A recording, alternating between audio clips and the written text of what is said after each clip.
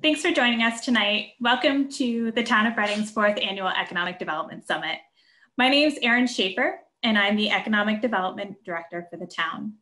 I'll be hosting this evening with assistance from my colleague Jane Wellman, and it's my sincerest pleasure to welcome our speakers tonight. We have political economist Barry Bluestone, CEO and founder of Mansard Commercial Real Estate and Brokerage Firm, Jeremy Serrier, and CEO and President of Reading Cooperative Bank, Julie Thurlow. We're looking forward to an evening of informative remarks, including key trends and insights about economic resiliency and withstanding this dynamic economy. We're also joined by our town manager, Bob LeLacheur, and our Town of Reading Select Board Chair, Mark Doxer, who will be making introductory remarks tonight. I'd also like to acknowledge our community partners, RCTV. Tonight, we will kick off the evening with opening remarks, followed by keynote speaker Barry Bluestone and our panelist presentations by Jeremy Serrier and Julie Thurlow. And we will then open to the facilitated question and answer discussion for attendees to ask questions of the panelists. Before we get started, there are a few housekeeping points. I just wanted to let the public know that this webinar is being recorded and it's also being live streamed by RCTV. Attendees are muted and the chat and video functions are currently disabled for attendees. If you'd like to ask a question, and we hope you do, during the question and answer portion, attendees will be able to ask questions by using your raised hand function or the question and answer function at the bottom of your screen. If you are joining us by phone, you can press *9 to raise your hand, and then you will be prompted by a voice on the phone to press *6 to unmute yourself. I will then, when we get to that portion, I will remind folks of how to be able to participate. And with that, I'd like to turn it over to our town manager, Bob LeLacheur, for his opening remarks. Thank you, Erin. When we started down the path of economic development, almost 7 or 8 years ago, I didn't really know what to expect. But one of the things that I appreciate the most is a group I call Friends of Reading. And you'll hear 3 of them speaking tonight, Barry, Jeremy, and Julie. The contacts we've made have been really helpful in many ways. And really, it allows you to sort of travel outside of Reading. That's not always easy for local government. Professor Bluestone, almost 6 years ago now, conducted a famous EDSAT, Economic Development Self-Assessment Tool.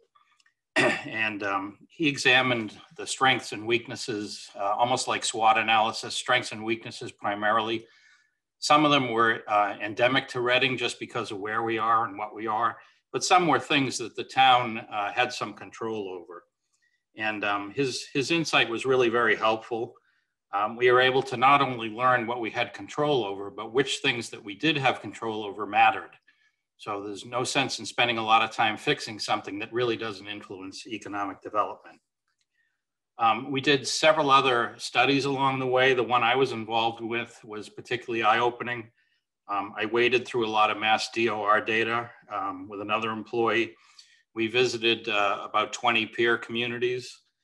And one of the most startling things that I learned, and this is about 2017, was of the 25 peer communities, Reading had the lowest average wage paid for jobs in the community. That was shocking to me. And furthermore, not surprisingly, we were a specialist at exporting workers. Contrast that with Burlington. Burlington was an importer of workers.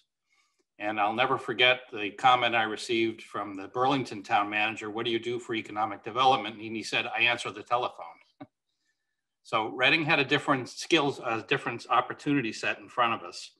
And I'll be really interested to hear all 3 of our speakers tonight. And I really thank them for coming and also for all of you. I know it's a busy time. And with that, I'd like to turn it over to Select Board Chair Mark Doxer for some opening remarks. Thank you. Thanks, Bob. Thanks, Erin. Good evening, folks. My name is Mark Doxer. I'm the current chair of the Reading Select Board. I want to welcome you all and offer my thanks for joining us to discuss economic development for our town. Just to quickly acknowledge, I know my fellow board member, Ann Landry, is also attending this evening, and some other members may join. Quick shout out to Lisa Egan as well, not of the board, but also participating. From my perspective, I think Reading has made a really good start working on downtown improvements, bringing together downtown businesses into a committee that hopefully will become a more formal organization, and encouraging downtown residential projects to include storefronts and hopefully even some restaurants and some other retail activity. Supporting local businesses has really been a challenge in the world of Amazon and also other developments in neighboring towns.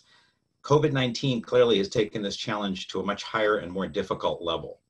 I see the challenge as first for survival, but very importantly also for thriving in the land of COVID and beyond that, obviously, as well.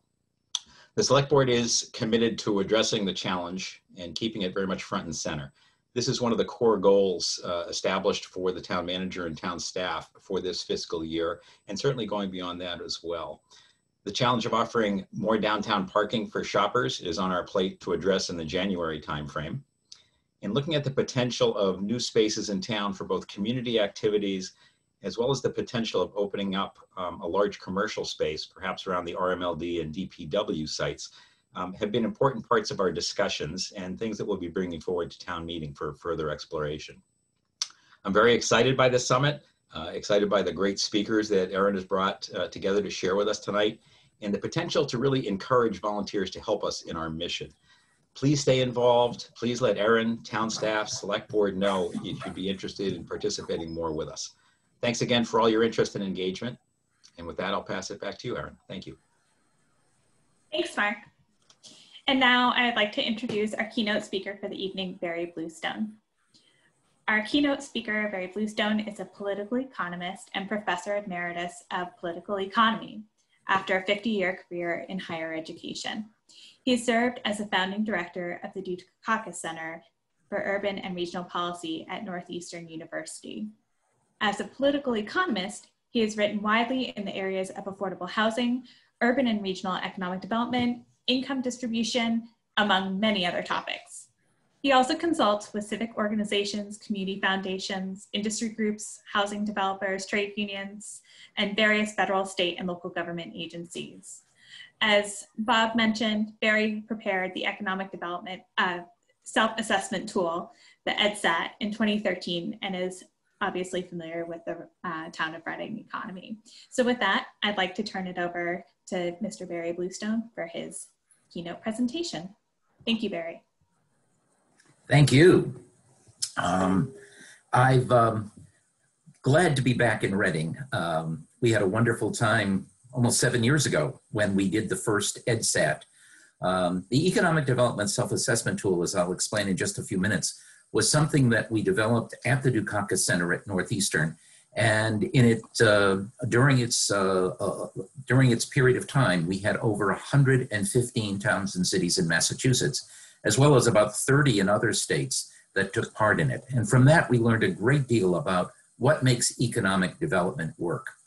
So what I'd like to do is very quickly share my screen so you can take a look at what I've prepared for you today. And looking back, as I say, at Reading from 7 years ago. As I said, in 2013, the town of Reading asked the Dukakis Center to conduct the Economic Development Self-Assessment.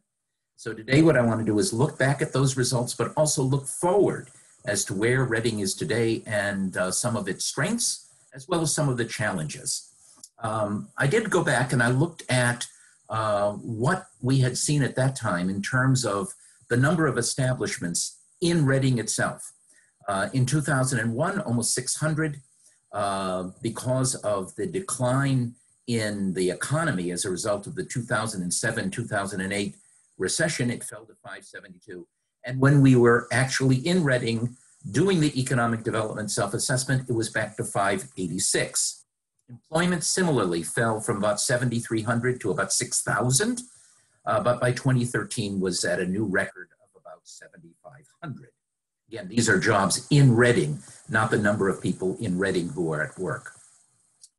Let's take a look. However, I decided to take a look at some Department of Labor statistics to see what has happened as a result of COVID. So you'll see I looked at 2013, 2016, 2019, and then February of 2020, just before COVID really hit hard. And you'll see that total employment in Reading had grown very rapidly to about 14,000, but by July 2020, it was down to 11,800. If we look at the unemployment rate, you'll see the unemployment rate had fallen to just 2% just before COVID hit. In a state which had some of the lowest unemployment rate, we were actually even below the state level. But of course, once COVID hit, we had 12.6%, or about 1 out of 8 employees had lost their jobs as a result of COVID. So let's take a look at what Reading looked like way back in the period we were studying it, from 2001 to 2013. We're looking at the change in the number of establishments, and try and keep this in your mind as I go ahead. Across all industries, there had been a loss in establishments, but there had been a large increase in healthcare and social assistance, in accommodation and food service, that's hotel, motel, food services. Professional and technical service establishments had grown, arts, entertainment, and recreation. At the other end, we had lost construction establishments, real estate, and administrative services. If we look at employment, overall employment was up 182 jobs between 01 and 13, but the bulk of that was in retail, trade, and accommodation and food services. Right there, about 1,600 new jobs with a net increase of only 182. We were losing jobs in construction, in manufacturing, even in professional technical services. Remember that, because we're going to come back to that. So let's take a look at what EdSat was all about way back when we were doing this in 2013. The economic development we found was a collaborative process that builds on strong adaptive economies, but it requires good leadership. Companies move to municipalities, not states. We talk with literally hundreds of firms and companies that do site locations, and they said, you know, we'll come to Massachusetts, but then we're looking at Reading versus, let's say, Burlington. And municipal officials therefore play a critical role in playing up what's strong in your own city. We also have thought today, with federal deficits due to COVID-19 stimulus spending, and even a call for tax cuts, there's going to be little additional aid to local communities from the federal government, and perhaps not from the state government.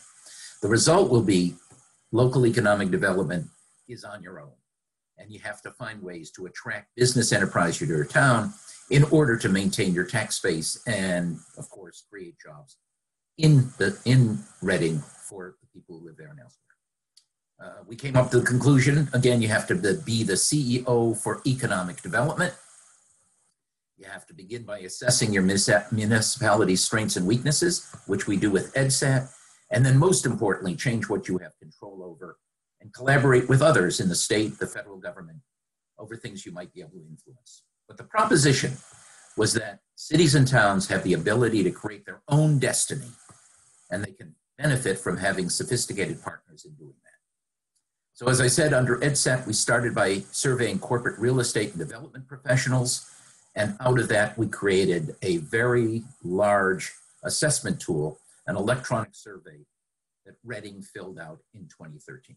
The goal, if you have some deal breakers and you do a city self-assessment, you take appropriate city action, you can turn those deal breakers into deal makers.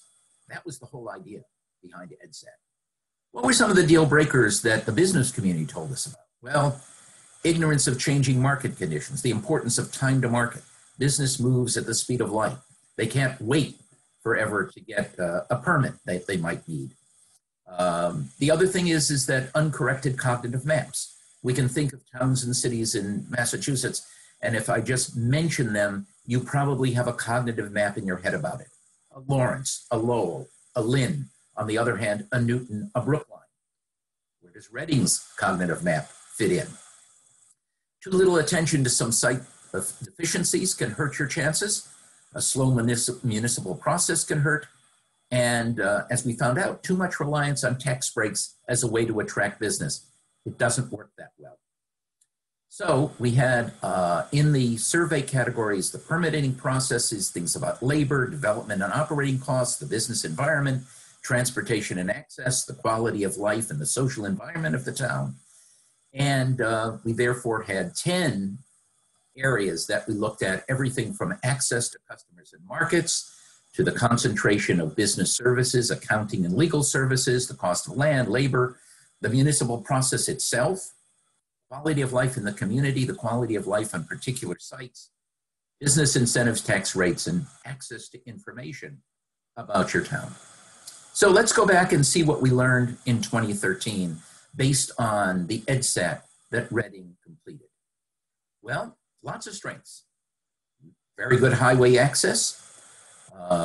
Compared with what we call the comparison group municipalities, traffic in Reading is basically comparable, but has regular access to a traffic engineer. It has capacity for growth and reliable service in terms of all its utilities.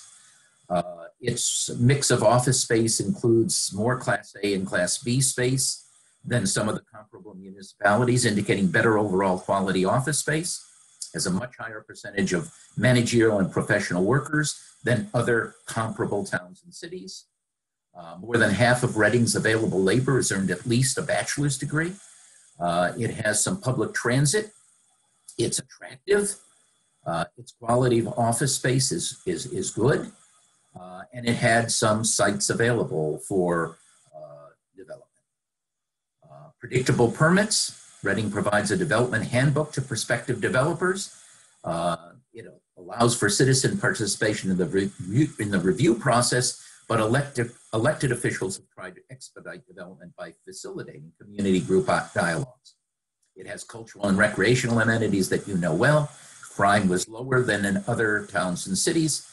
The home ownership rate is higher, and the local schools are very good, particularly in terms of having their students do well on things like MCAS. In terms of the local tax rate, local meals tax to pay for local services, a flat tax rate that is 4% lower than others. Commuter rail, proximity to universities and research. The town manager has played a significant role in facilitating the permitting process, which we found out was very important.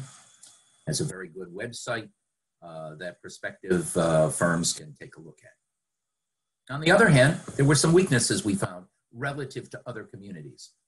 Timeliness approval, site plan review, zoning variances, and the appeals process take an average of 4 weeks longer in Reading than the average for other comparable groups, comparable towns. Rents in Reading for all asset types and classes, other than the cost for Class A office space, is somewhat higher, Class B, Class C. Again, this is 2013. A smaller proportion of Reading's available sites for retail and office sites have long-term on-site parking, something that I know you're trying to deal with now. Reading does not have a good, at the time, did not have a cross-market strategy where the town and business organizations and PO organizations would all work together to kind of market Reading to the world. Reading has very little land available at that time, including a low percentage of large parcels that could be used for industrial commercial. Reading does not have a checklist of permitting requirements for prospective developers, which other towns develop, and developers like to see that. But though the state has a lot of special tax incentives, Reading does little to help firms take advantage of them. Other communities have leadership that helps prospective employers, firms access state incentives. Doesn't have tax increment financing, at least back in 2013. Housing, relatively high cost relative to some of the other communities around there. A lower proportion of fast food restaurants, fine dining, daycare, again, compared with others. It has not, back in 13, supported public-private partnerships or adult education programs. That may have changed since then. And at least way back in 2013, it didn't have a designated webmaster or staff person for maintaining its website. It doesn't have a vocational school within its jurisdiction, but has one close by. But what really matters? So we looked at those 105 towns and cities, and we ran a significant amount of statistical tests comparing, on the one hand, how much employment growth did you have in that town? How much establishment growth did you have in that town? And what factors seem to contribute to more rapid economic development, okay? And what we found was the factors, and these are correlation coefficients, and this was done on 50 Massachusetts municipalities. And what were the factors most highly correlated with an increase in establishments? Interestingly, and I had no idea when I started this what these would turn out to be, was simply economic development marketing had the highest correlation, about 0.37. Those communities that really worked hard at marketing themselves to potential businesses did better in attracting establishments. Timeliness approvals had the second highest correlation. Those communities that had a process to speed up the process for zoning, doing any kind of zoning changes that might be needed or dealing with building codes, did better in attracting establishments. Having parking available on site was important. Public transit was important. Cross-marketing between the business community and the town was important. Low traffic congestion turned out to be somewhat important. Fast-track permitting, again, one of those things having to do with timelessness approvals and site availability. So,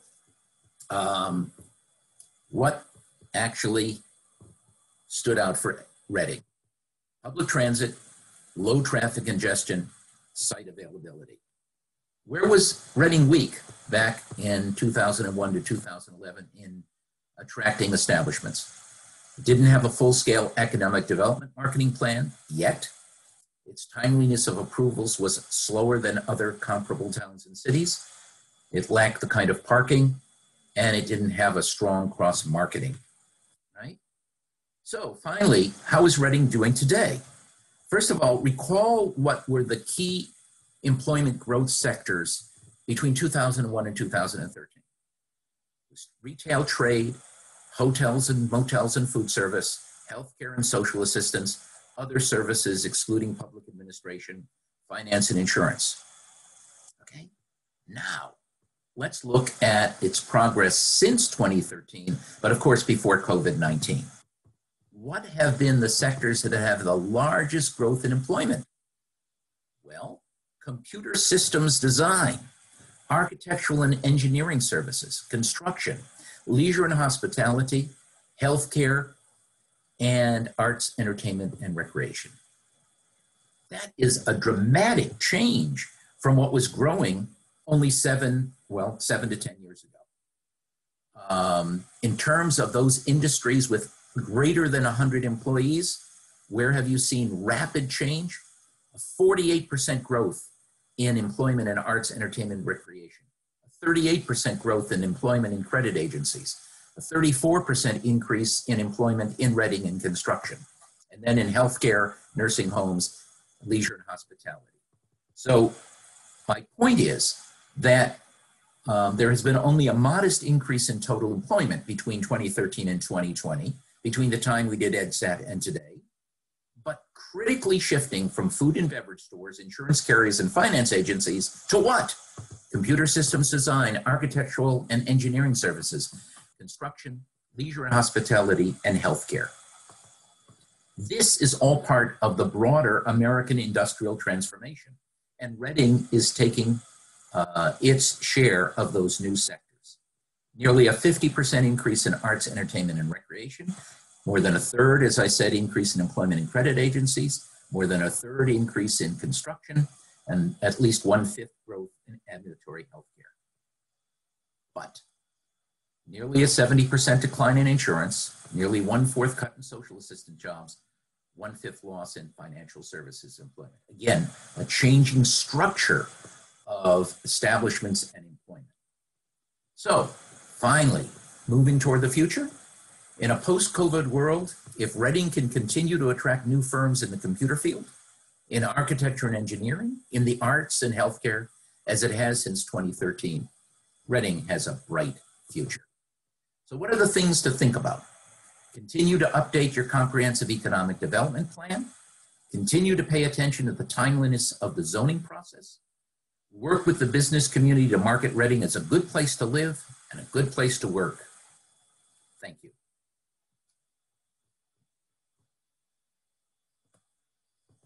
So I hope that gives you a little bit of thought. I was thrilled to be able to come back to take a look at Reading again 7 years later and see how it's changed and how it's moving into the future.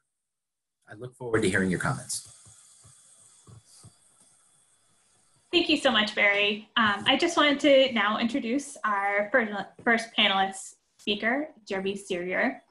And we, again, will have an opportunity to ask questions of Barry and our other speakers as well tonight in our question and answer and the panelist discussion portion of the evening, which will begin shortly.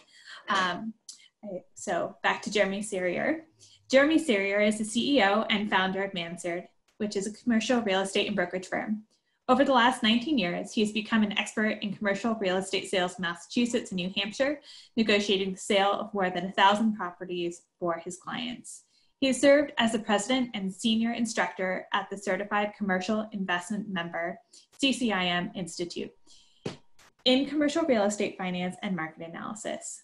He will be parting with us a little early this evening, so I just wanted to remind attendees that we will be taking real estate questions in the question portion of this evening first, followed by other topics this evening. So with that, thank you, Jeremy, for joining us this evening, and we're looking forward to your presentation. Well, thanks, Erin and Barry. That was an awesome, awesome opener, sort of bringing the history of Reading up to today. In fact, the time frame that you covered is pretty much the length of time that I've been working as a commercial real estate broker in the Reading market, serving the business community there. So I've seen a lot of that transformation happen that you talked about in your, your economic, analysis there of the town. So I'm hoping what I can do here is to sort of carry that forward and bring us down into the real estate market. And the big question I had is what does the real estate market look like today in Reading in relationship to not just the commercial market, which is made up primarily of the office, industrial, retail, and flex market, but also made up of apartment housing, single family housing, and condominium housing. So what I did was really ask this question. I said, well, what's going on in the town in relation to the space side of things? And that's sort of the first kind of easy thing to tackle, because we have great supply side information. But what is it that drives demand for space in Reading? And it's people. People equal demand for space. And so when people equal demand for space, people have all different types of needs and uses and requirements for space. So what we wanted to do is to sit down and ask the question, well, how has the population in Reading been changing over the last several years, but in particular, since March of 2020, when we hit the pandemic, and it just really, shifted our entire focus. So this is an infographic, a lot of information here for the town of Reading. And what this is showing you is the last 10 years of historical population trends in the town. And what you'll see is there's been, since 2012, a growth in population in Reading. And the population today is projected to be somewhere around 26,365 people, with about 9,700 households in the town.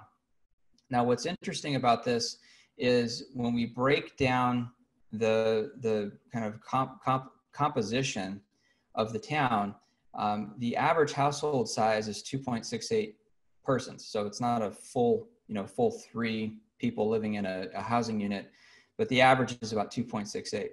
And the reason why that's important to look at is because when people move into the town, they're forming a household. And we look at the household information as a core unit to measure against for identifying what population growth or contraction can look like in a market and how that correlates to demand for space. So let's take a look at what this has done. We went to the US government and took advantage of the Freedom of Information Act to ask the question, how many people have actually moved into Reading or out of Reading since March of 2020? Now, not an easy question to answer because it's such a tight focus.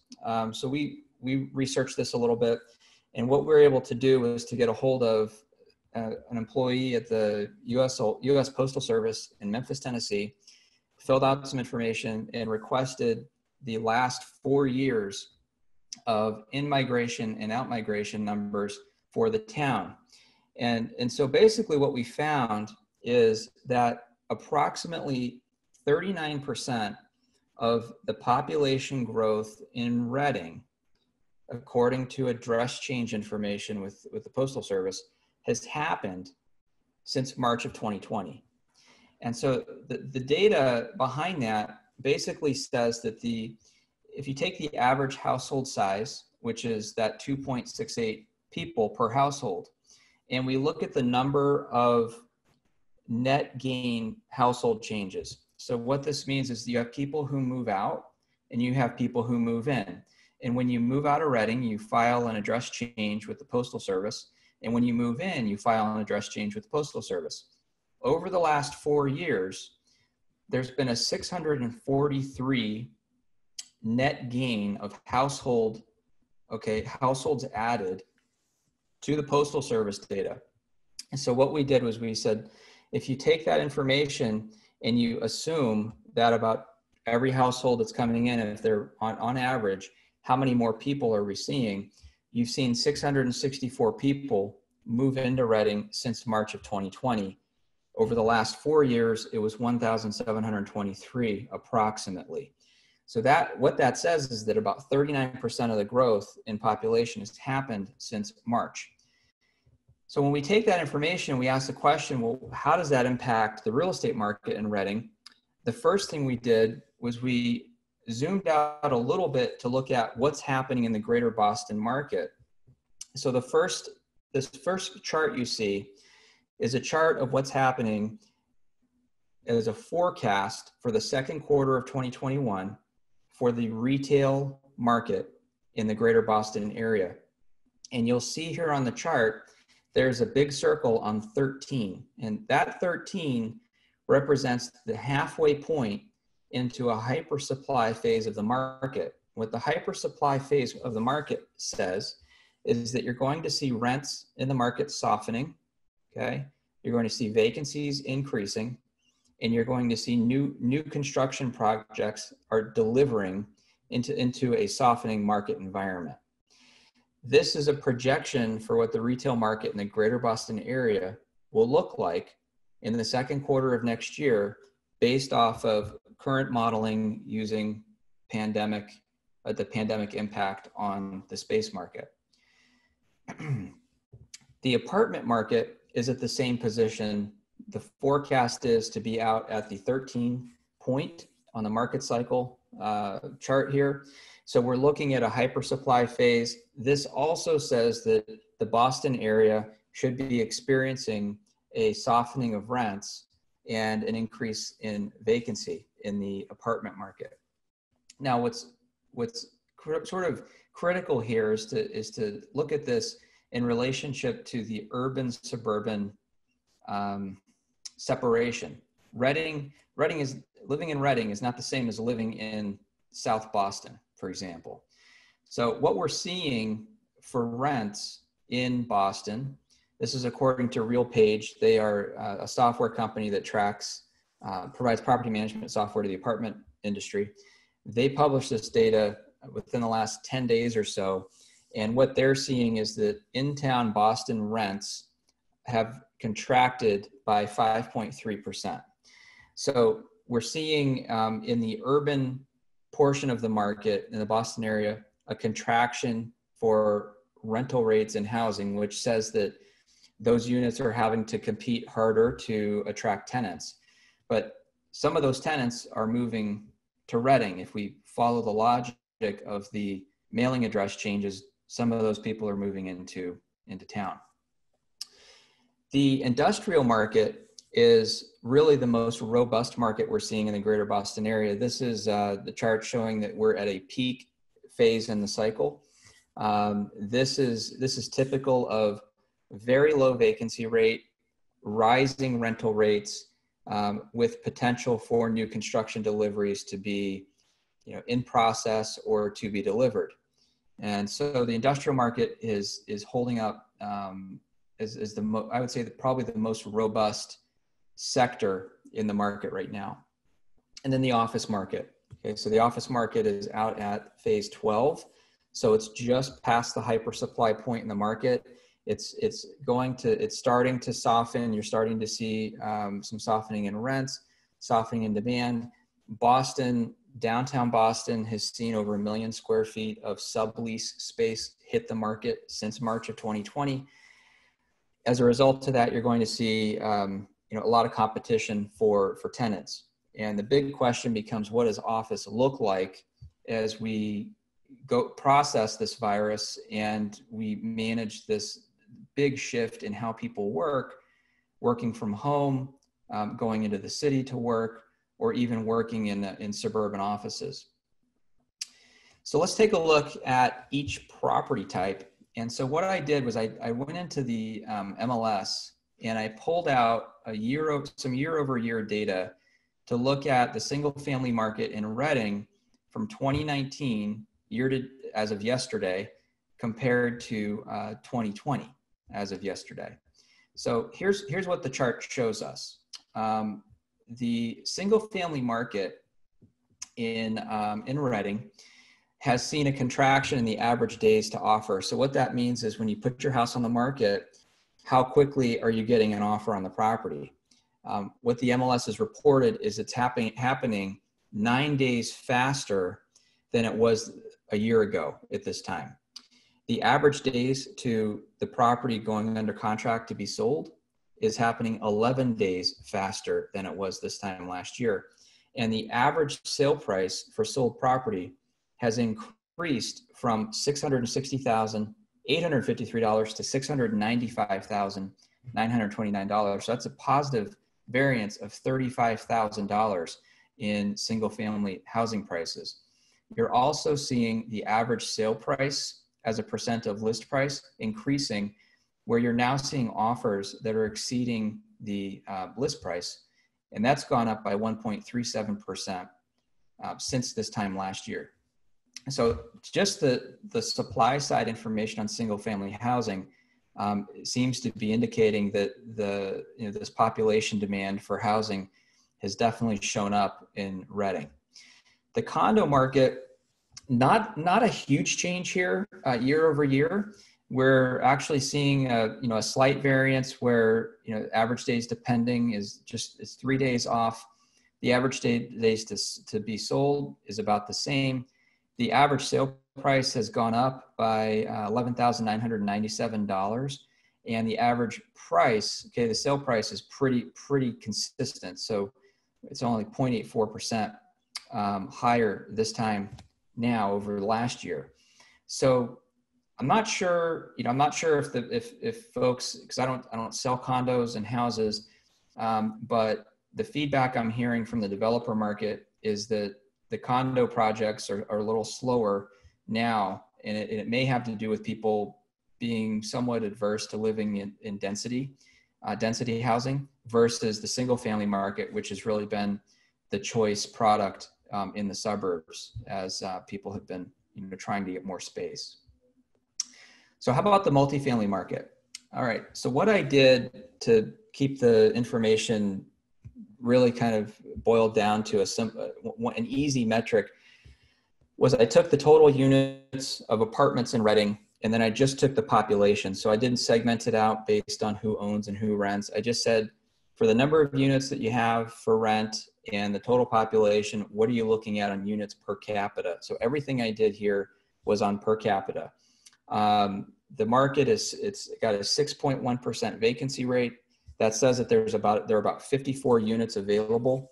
The market rent per month is averaging $2,167 right now. So keep this in mind as we go to the next slide, because we just saw Boston is seeing a negative rent change by 5.4%. Now, if we take the information that we got from the Postal Service and we estimate that populations increased by about 664 people since March, that would mean that there's an additional demand if they all rent, okay? Or no, actually, if they don't all rent, there's just additional demand for rental housing of 22 units. So what you should expect to see is that vacancy rate decline as those 22 households absorb those 54 units. So there's going to be, in my estimation, rent's going to stay static or appreciate slightly in Reading.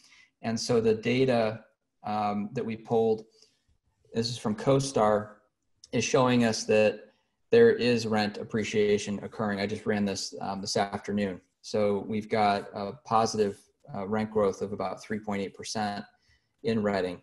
So this is for us, it's corroborating that there is an urban to suburban shift occurring. The population that's moving is driving demand for housing. It's definitely showing up. But the question now becomes, what is what's the commercial side of the market really going to look like? So retail, similar information. In Reading, you have 53 square feet of retail space per person in the town. And that market, as of yesterday, was 5.7% vacant. So technically vacant, which means there's about 79,800 square feet of available retail space in the entire town. Market rents averaging $25.09 per square foot. So with the population coming into town, what would that mean for retail demand? Well, it would tell us that that population would demand about 35,000 square feet of retail space. Now, there's a big caveat here, because retail is, you know, as you're reading in the news, is one of the hardest hit sectors in the market. And Barry, I think your information is really, really valuable for looking at the employment change, particularly in the industry sectors that are vulnerable to the pandemic, where we have a shift in demand for how people are actually accessing and using retail space. So I think this on the surface says, hey, retail looks pretty good in Reading, but I think it's not going to quite play out this way, as consumer behaviors are shifting more rapidly to online consumption, distribution of product to the home, to the doorstep, and full service restaurants really suffering as a result of the inability to bring people inside to dine, and with restaurant closures coming as rapidly as they are. So the challenge, I think, in Reading for this sector is going to be figuring out how to repurpose spaces, keep them activated in order to keep the town center vibrant and active, with, you know, really kind of keeping a sense of community as a, you know, the center is the real gravity for the town to gather around. Okay, office. So Barry mentioned the office market in Reading. They've got a nice collection of Class A and Class B spaces. Rents are competitive with the neighboring towns. The average space per person in town is actually 20 square feet. So when we look at that with the vacancy rate for office in Reading, 6% vacancy rate is very strong. That tells you there's a lot of tenant demand for space. And $22.90 a square foot for rent. Okay, so on an average basis, that's a pretty strong rent. My thesis here is I think the Reading office market will recover more quickly than the Boston market will. And I say that because I think there's going to be a shift in office leasing strategy. And this could be an opportunity for Reading to get out ahead of that and sort of what Barry was talking about, get out on top of that, you know, economic development marketing messaging that, you know, in the suburbs, particularly in a town like Reading, which has got this awesome infrastructure the 93-95 interchange and the commuter rail station, they're just fantastic access points to the town. You've got office space to offer that, frankly, is renting for a third of what you would pay in downtown Boston. So there's a strong profit and loss story to tell employers. Number one. Number two, with population demand shifting out to the suburbs like we're seeing, it's going to make sense for employers to consider a hub and spoke leasing model where they may have a smaller urban office, but then create multiple suburban office presence locations so that their employees can still get out of the work from home, which is really a live at work situation, and get back into an environment where they can work with their associates. So I think there's an opportunity there. The other thing that factors into the office market is if you go back, and this is a chart from MetLife. They put this together, and I took it out of one of their reports on the office market during the pandemic. They looked back over the last 30 or some odd years at the average space that an employee occupies. And as you'll see, going back to 1990, it was about 280 square feet per employee on average. And by 2019, that had dropped down to about 240 square feet. If you took this back to the 1970s, you would actually see this, it'd be up around 400 or 500 square feet per employee. So what we've seen in the office market is an increasing densification of office use. And the idea there is to become more and more efficient with the use of space, to create more collaborative environments for people to work in. And that made a lot of sense until March of 2020, when the message became, we need to all be 6 feet together or 6 feet apart, however you want to look at it. And now we have this challenge of what's demand for office space going to be. My sense is that we are going to return to the office, but when we return to the office, we're going to spread out more. And as a result of that, if you were to take a typical office demand metric like 240 square feet and even roll it back to a 280 square feet per employee number, that same employee is demanding 40 extra square feet of space. So you could bring fewer people back to the office and still occupy the same amount of space. They're just spread out more. So I think we're going to see that show up, and that may end up being a buffer in the office market that could keep the office market really, pretty vibrant. And I think it's going to play well for the suburbs, personally. Industrial space.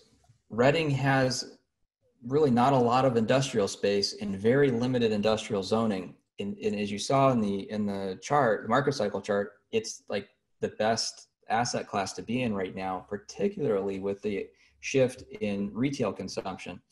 So another big opportunity for the town, and I don't know where you put it, but if you could create any zones that would allow for industrial development with your proximity to 93 and to 95 and the commuter rail station, look at, Woodburn's got a very strong base.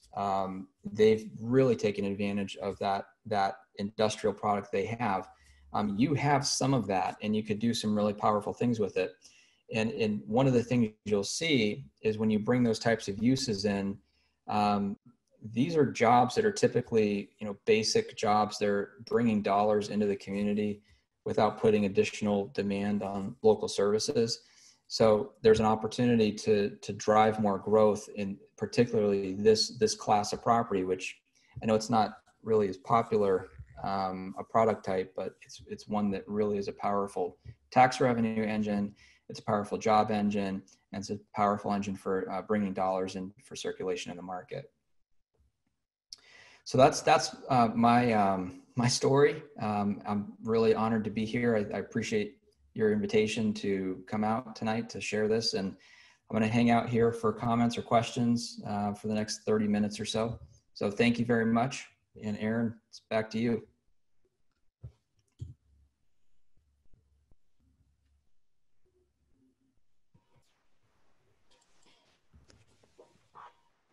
Thanks so much, Jeremy. And with that, I'd like to turn it over to Julie Thurlow for her remarks. I'll quickly introduce Julie.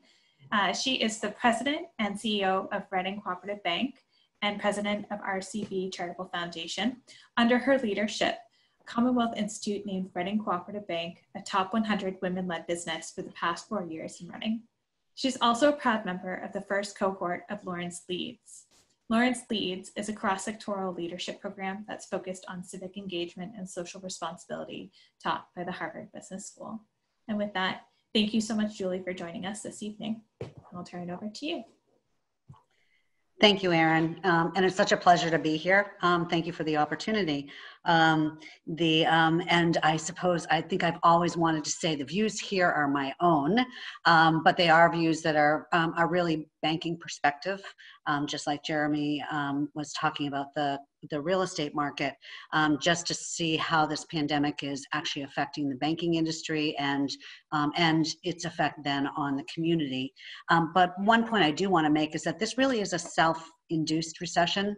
It was a health emergency that became an economic emergency, and now we sit here wondering whether another round of relief is going to be provided. But Massachusetts closed on St. Patrick's Day. We at Reading Cooperative Bank reopened in July. White collar workers and most of Reading is still working from home. You see that in our parking lots, right?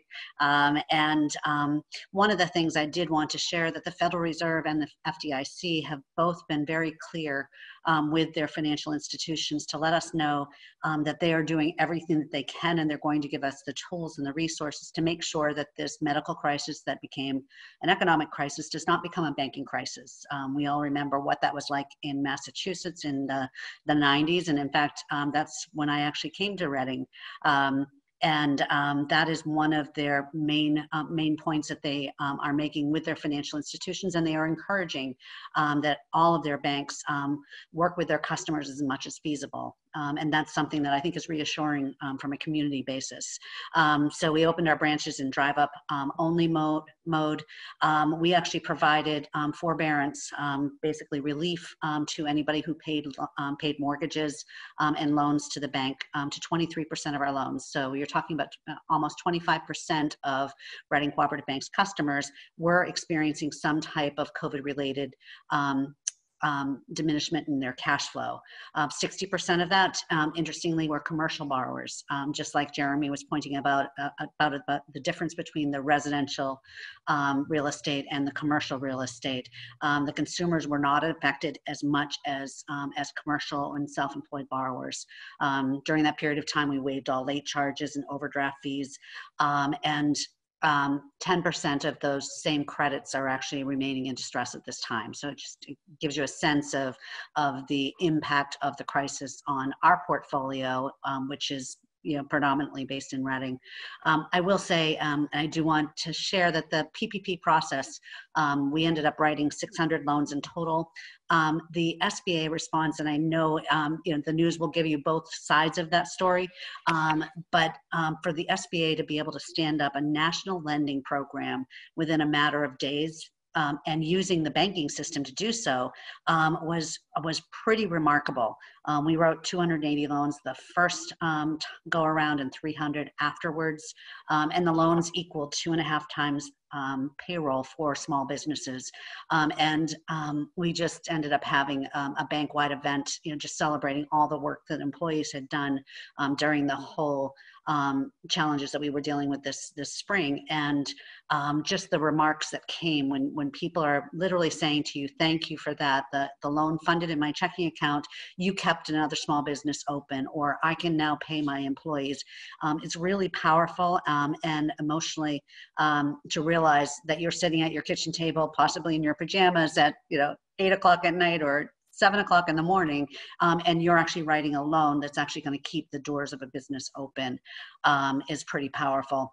But there are challenges ahead. Unemployment is definitely a headwind, and landlords are people too. I put that up there because I think the state has done the right thing and not allowing evictions, but we also need to recognize that landlords do have bills and they do have mouths to feed and they do have mortgages that they do have to pay, and trying to balance all of these different needs within the economy are really a serious challenge as far as the state is concerned.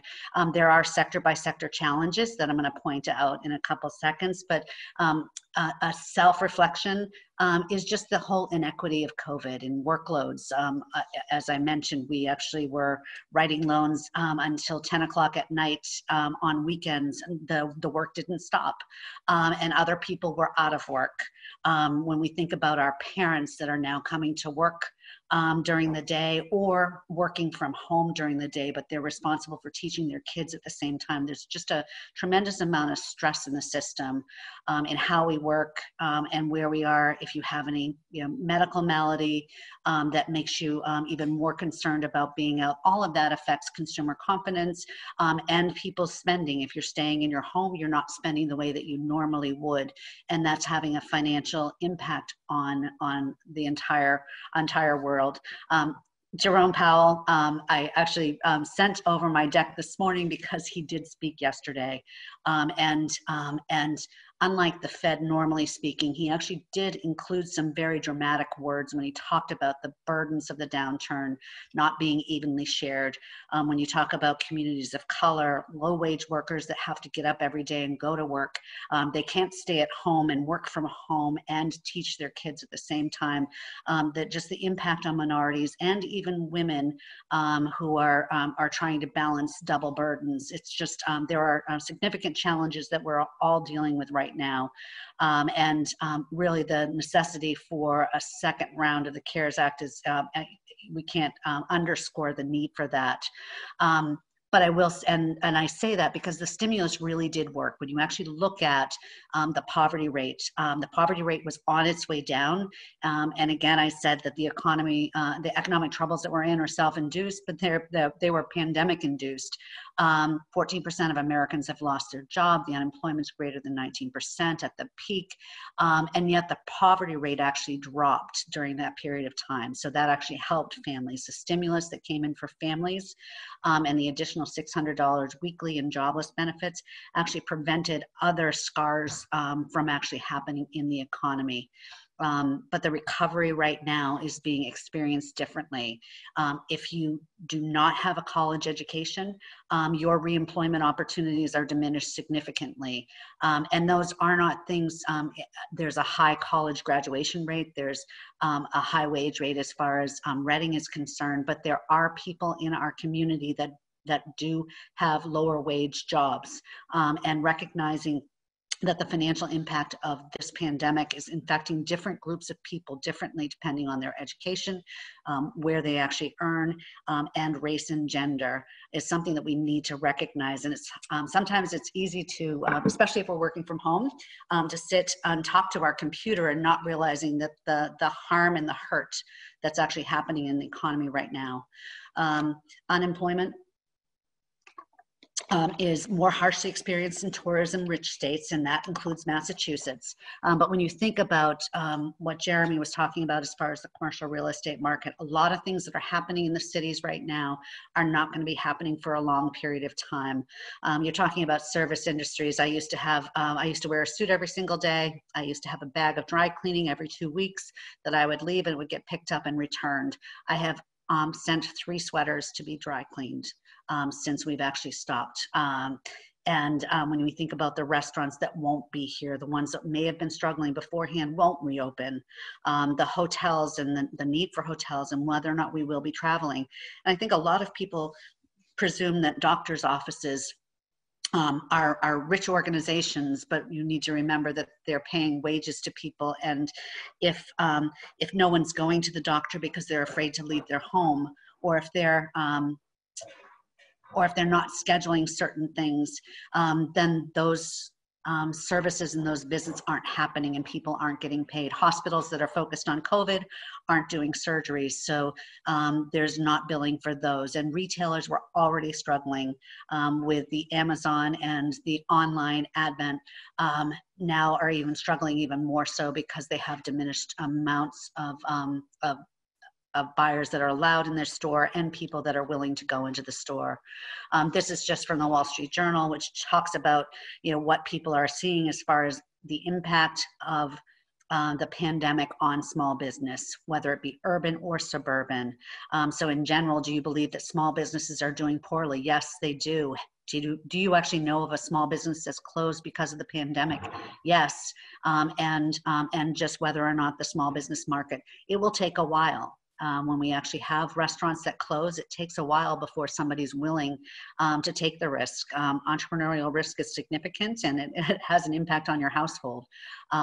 So anything that we can do to keep our businesses operating is something that we need to consider. And this is me editorializing here. If we love our downtown and we love our community businesses, we really need to support them with our dollars now more than ever, whether it's a bigger tip, whether it's that extra meal that you're gonna have for a leftover tomorrow. And try to spend as much as you've been spending in the past at these businesses. And that includes our nonprofits and the arts. If we want things to be open and available when we're on the other side of this, then we need to support those organizations now. Going back to the landlords are people, businesses are made up of people, and these people took a lot of risk to open their business, and every day that they're not open is negative effect on their household finances. And on the right-hand side here is just really all the negative detriments to different types of business organizations as a result of the pandemic.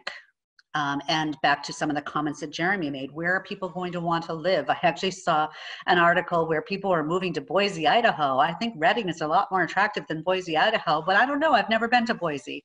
But will we ever really be willing to commute again? And if we're only going into the office 2 or 3 days a week, what does that actually mean when you do the math on that? That means you're only there 40 or 60% of the time. That means you're not buying lunch at a local restaurant. You're not using the dry cleaner. You're not going to the gym. You're not using the businesses that surround that building. And how long before those office buildings return to capacity?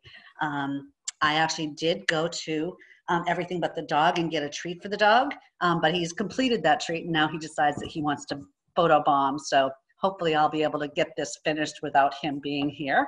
There really is a question about how long before office buildings in Boston return to capacity, or will they ever? There are record-breaking amounts of space available in the sublet market. But this is actually the first pandemic that the construction industry has not been harmed, because usually contractors are the first folks that see the slowdown, but in this case, home office renovations are keeping them busy. As far as commercial real estate owners, as I was saying about the capacity, if half of the Massachusetts workforce isn't expected to return to the office even after the vaccine is available, what does that actually mean for businesses in the area? Tenants are already renegotiating the space, and our landlords do tell us that they are working with their tenants as much as they possibly can, especially the folks that have lost a household member to COVID or temporarily out of work. But they do also have people that are taking advantage, and every time the landlord doesn't get paid, that is their personal wealth that is actually disappearing. So going back to my earlier comment that the pandemic has had, and this downturn is really unequal as far as how it's being experienced by people.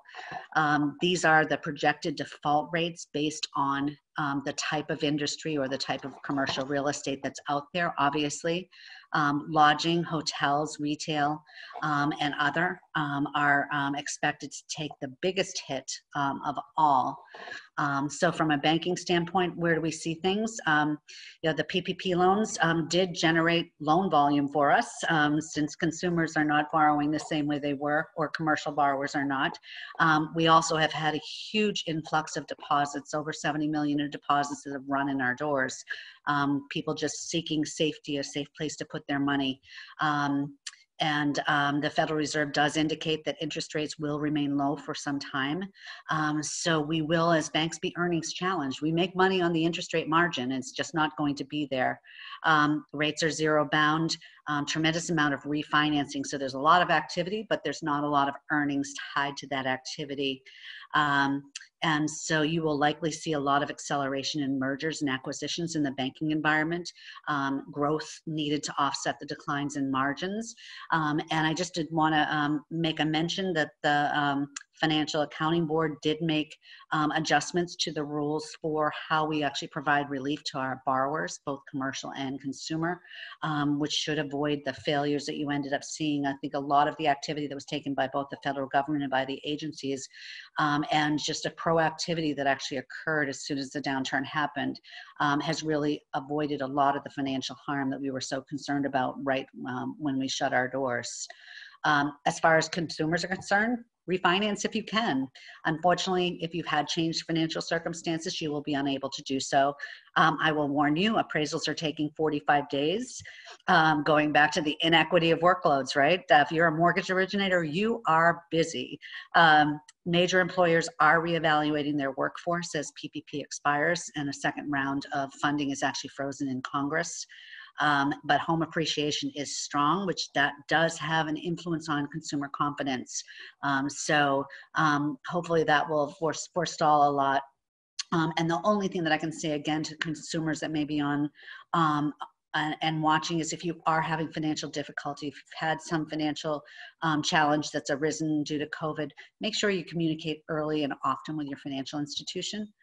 And again, back to Jerome, he says it best at all as, you know, there's more stimulus is needed and the sooner the better. He used the word tragic when he actually referred to the need for policy intervention. And in fact, his argument is we need more, and anybody who says we don't want to overdo it, it would be much better to overdo it and have to pull back than for any of the harm that could actually happen to households without it. So thank you for your time and listening. I hope that was of value to you, and I look forward to hearing more from my colleagues.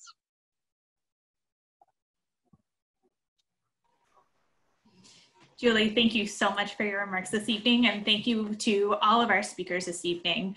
With that, I'd like to open it up to the question and answer session. I want to also recognize that Jeremy needs to leave us quite soon, and we do have a quick question from our town manager, Bob LeSure, his screen and video will be shared with all of you while he's asking his real estate question, and then Jeremy will part ways with you and we'll continue on our question and answers. Okay. And I will again help participants participate once we wrap up with this initial question. And thank you all again. Thanks, Erin. I'm gonna put Bob on. Bob, you can ask your question. I just wanted to say that we also have another question that Jeremy's answered in the question and answer, but we'll take that out loud as well. Thank you, Bob. Okay, thank you. There's a lot to think about from the three speakers, but one of the things I was weaving through all of your talks is, earlier I mentioned how we export workers, and clearly we're not exporting as many workers as we used to, primarily office workers. You know, pandemic health risks aside, do the speakers see this as a trend in the work culture to be working more at home? And sure, we could offer we could market our office space, but couldn't we also market our businesses to the folks who normally leave Reading during the week to work and suddenly they're home? So Bob, when you say, I got the first part, which is working at home and that trend, but you also mentioned marketing businesses to people who've been leaving Reading. Our workers are now going to be home more than they used to be. Yep. They won't be shopping near where they used to work. Mm-hmm. Why wouldn't they shop now in downtown Reading? Well, that's okay. So that's a good point, because Julie, you talked a lot about the circular flow of income through your talk, which is great because it's the idea of where the money's being spent, when and why. And when you bring that money back into the household, people are making different decisions about how they're consuming. The challenge may be getting people to come out of the house and form habits in the town center. And maybe that's something the town can work with the business community to message people in town that look, if you're not at work, you're not buying lunch and ordering your dry cleaning to be done and going to the gym while you're at the office in the financial district or Seaport district, wherever you go to work. Here are some strategies of how we can embolden that population to support the local business. I mean, it's sort of, local's always been a cliche, but there's actually an opportunity to redefine what local really is right now. And I think, Bob, that's sort of what you're getting after. How do we do that as a town? How do we engage the residents to put some of that money into circulation? I think there's definitely an opportunity there. The question on the office piece, just like this has shifted brick and mortar retail more rapidly to e-commerce consumption, which was happening, but it was an accelerant. This has also done that to the office market. But I think the office market, it comes back. It won't be exactly what it was. I think people are going to be, you're going to have fewer employees in larger spaces. But at the end of the day, I think what we're going to get down to is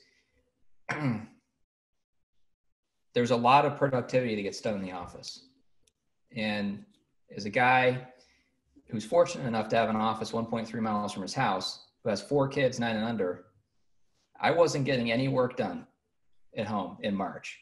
And I came to the office about a week into this thing, and I was the only one here working. And it's the only way I could get deep work done. So I know it works, and it's going to play out. The larger the organization, the more challenging it's going to be. The smaller companies can come back to work in the office faster because you just have fewer people to manage. You have fewer COVID issues to overcome. When you get a large organization, one person comes in, 15 people get sick, it's a big problem. It's a big problem. And I've actually heard some speculation around whether or not office space in communities in suburbia will become more attractive for businesses to relocate to. And I love the idea of actually marketing local businesses to consumers in our town so that they actually become the hub that they can be. But I think,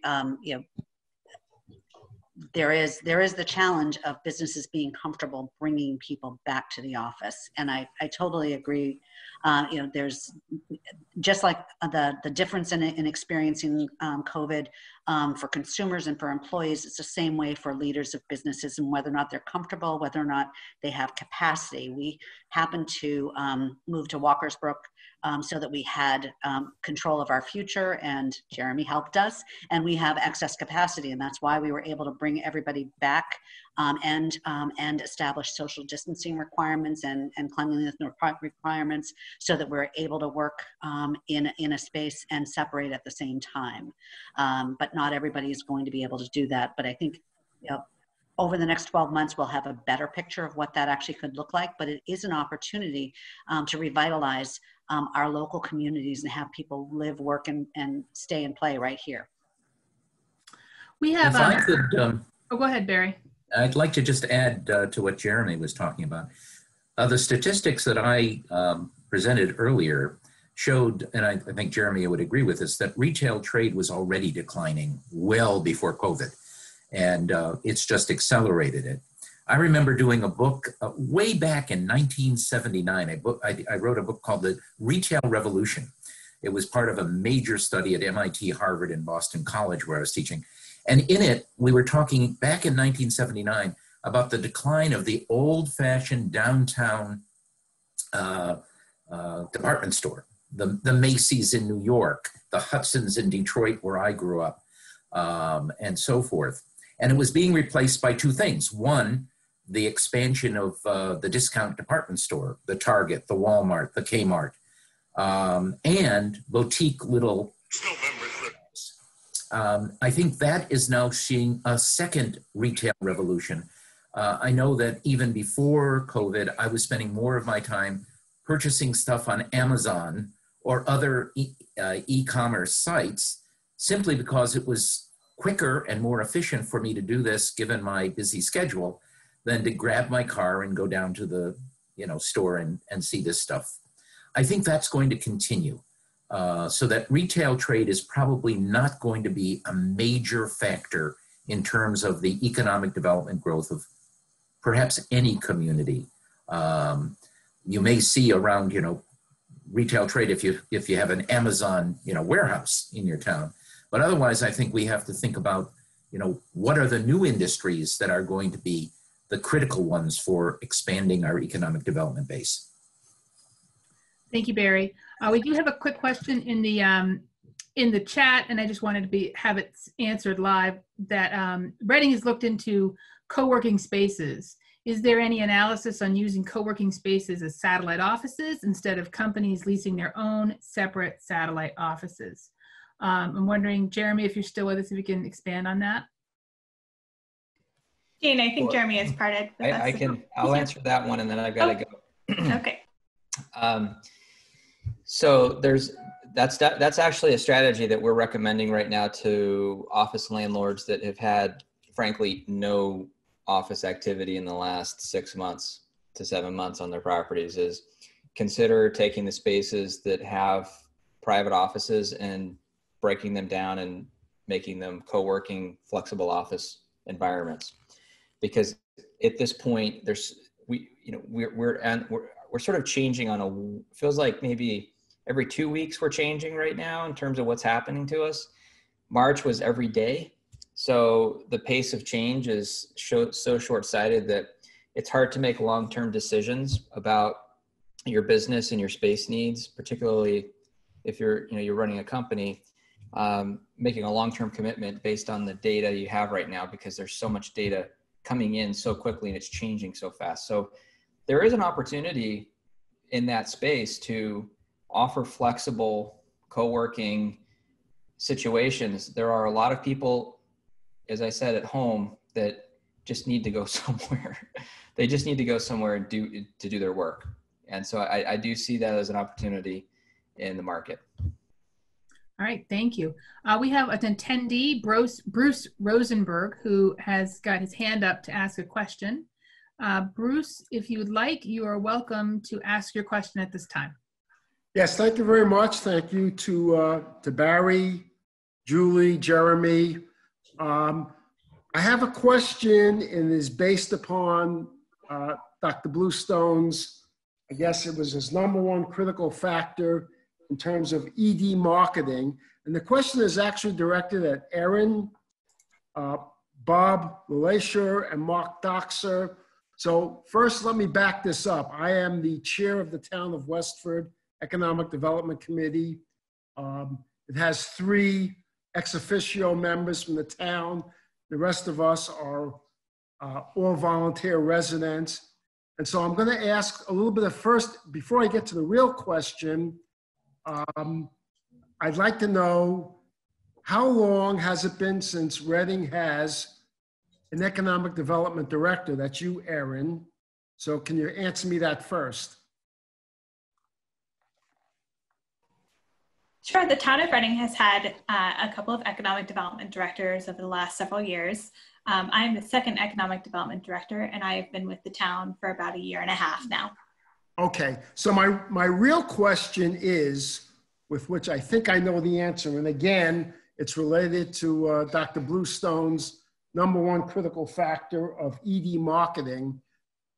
Can you, Bob, Mark, talk a little bit about the gradient, the delta between before having an ED director and after an ED director in terms of the changes and the growth in the town of Reading? All right, that's a great question. Bob, why don't you start? Yeah, Bruce. I remember with our prior economic development director, we had a nice chat in Westford. It probably would have been 2016. To give you an answer to the question you didn't ask, it's all about relationships and putting yourself on the map. And that's what our 2 economic development directors have done the best. we've had commercial developers that work very close to Reading and drive through Reading every day not be aware of some of the development opportunities until, you know, a dedicated staff person could say, look, come visit with me this afternoon and I'm going to take you on a tour, for instance, of Walkersburg down where Julie is. And, you know, a significant developer had no idea there was opportunity down there. So it's really putting yourself on the map and giving yourself, you know, a name, I guess, a reputation to some degree. And then, you know, we've done a town meeting, passed some zoning changes going back 3 or 4 years, and our downtown is gangbusters in terms of development. It's mixed use. We'll see how well the commercial stuff does, but, you know, certainly the housing is attractive. This is the busiest Reading has been that I've ever known in terms of commercial development, absent some big projects maybe on the outskirts of town. So I think when you look at Reading in 2 years from now, the data is going to show a difference. Today, maybe not so much. Maybe just to add on to that, Bob, you did a great job answering that, by the way. I kind of view it that there are kind of 3 chunks we're looking at. There are the existing businesses, and obviously supporting them is very important. And there are some initiatives taking place now to help and engage with them. Level 2 is, as Bob mentioned, the new inventory that's just coming online. A lot of it coming from the mixed use activities. And what can we do to get good people to come into those spaces? Obviously quite the challenge in COVID-19. And then the third tier really is, what are the new kind of bigger opportunities? Are there any that are out there? We don't have a lot of brand new large open space that's available, although there may be some possibilities. And there are a couple of development activities that Erin is leading the charge on in terms of taking a look at what those might be, how might we develop them and take them forward from there. So I think there's a lot of stuff happening now. And as Bob said, we'll monitor it, and hopefully COVID will at some point be a little bit friendlier to all these activities. Thank you, Mark. Our next question is from Lisa Egan. She asked in the question and answer section, thank you to all the knowledgeable and interesting speakers. Do you have any suggestions on what the Chamber can do to better support Reading businesses than the Reading business community? I appreciate the shout out to our local downtown shops and restaurants. Lisa Egan is from the Chamber of Commerce.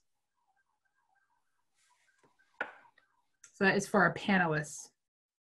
Julie, you want to step in on that one? Sure. You know, I think, first of all, here's hoping there's more stimulus available, and there's already conversation about a second round of PPP. So any way that the Chamber can help get word and news and information out to businesses as far as that's concerned. I like what has been raised here already is, how do we actually promote our businesses to people that are now working from home, and making sure that they know what is actually open. Is there a mechanism so that we can actually have levels of announcements to consumers in our marketplace to let them know what businesses are open, how they're open, rather than each individual business only reaching out to what it has in its database of email addresses. Just a thought there. All right, thank you. All right, I don't have any other questions. I would prompt our oh yes, we just got another one. Thank you. And I'll let attendees, if you use the raise hand feature on your screen, I can see that, and then I can unmute your microphones. This one's also from Carl Dietrich. Is there any analysis on improving cycling and walking infrastructure and shuttles can help enable more development of offices, shops, apartments while controlling traffic, since bikes, walking, and shuttle riding would take some cars off the streets? I don't know who might want to jump in on that question. Maybe Jean or Julie, if you have some thoughts there. I know we have a long conversation going on in the community right now. Sure, I'll jump in. Hi, I'm Jean Delios. I'm the Assistant Town Manager, and I'll give a plug for planning and the planning side of the house. We work very, very closely as a team in Town Hall, and lots of the work that you're seeing now is being done across departments. So we work a lot with police, we work a lot with fire, we work collaboratively, and I think that's a strong element of the path forward. So what the point that I would like to make is that when we rezoned the downtown in 2009 and we made it a downtown smart growth district and then expanded that zoning a few years later, 4 or 5 years later, we decided that development and growth in the downtown was something the community was very supportive of. In fact, they were so supportive of it, it was identified in our economic development plan, which Professor Bluestone flagged for us when we had the EdSat, and we actually did an economic development plan, and we're talking about the next generation of that. So I was glad to hear that the planning effort is flagged as important. But my point is creating walkable communities, walkable downtowns, putting housing, and there's nothing radically new about this. In planning circles, we call it smart growth, new urbanism. These are terms that are current, but there's nothing new about it. Having walkable communities, putting housing in the downtown, putting businesses aligned with where the people live is an old story, but one that we have really embraced in Reading. And with new residents moving in and hopefully new businesses opening on the horizon, it's a win-win for everybody. And at the same time, Jane and Erin and I and many others have been part of a working group looking at the major state highway through the town, Route 28, and how can we better design that. The road diet, which I know nobody likes that name, I'm not a fan of it, but the realignment, I'll call it, of the major spine of the state highway that runs through the center of town, looking at that in creative ways and finding opportunities to have multimodal transportation is a big project that we've been working on. And it is a trial road diet. I keep hearing people saying, oh, the road diet this, the road diet that. It's a trial road diet. So we are trying it to see if it could work. And I'm very excited about that, and very, very happy that Reading is willing to try some new things. And that's, I think, something that I'd like to leave with the group is we don't always succeed when we try new things, and sometimes there are pain points, but without trying, we're never going to get there. Thank you. Thanks, Jean. All right, I don't have any other questions at this moment. Erin, we're going to throw it back to you for a wrap. Excellent. Well, thank you all to our speakers this evening. And I also wanted to thank our select board members, Mark Doxer, Ann Landry, and Vanessa Alvarado for joining us as well. We're ending a little early, but that's okay because there's a lot of other activities happening this evening in town and nationally with our debate this evening. So again, thank you all so much for coming and attending, and I'm happy to be available for any follow-up questions from any attendees. My email address is eschaefer@ci.reading.ma.us, and you can also find all that information online at the Town of Reading website as well. Thanks again, and good evening.